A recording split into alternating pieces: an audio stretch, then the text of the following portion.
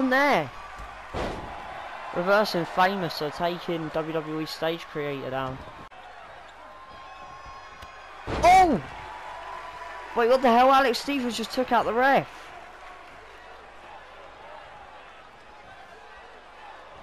Low blow!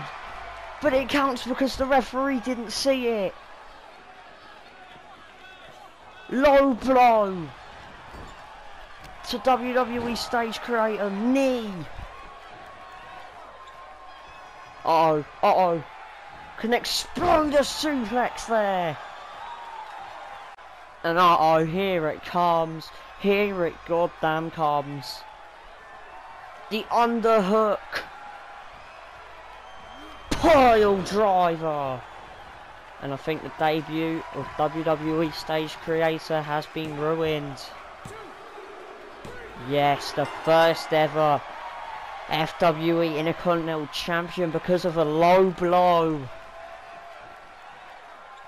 is Alex Stevens.